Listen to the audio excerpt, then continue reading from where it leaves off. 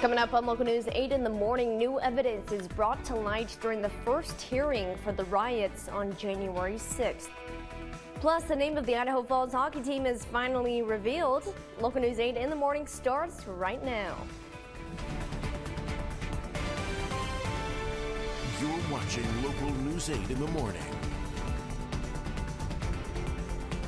Hey, good morning, all you Spud Kings. Thanks for waking up with us and joining us. I'm Emma Benson. It is June the 10th. Happy Friday. It's here. It is here. The weekend is here. It's going to be a nice one, Jeff. Well, part of it is. Part of it. You know, at least today. I'm excited about my hockey gear. I got to get a T-shirt. I got friends and relatives that I want. The logo. Yeah. Now a lot of Spud King. A lot of folks are familiar with that name because of our friends in Shelley.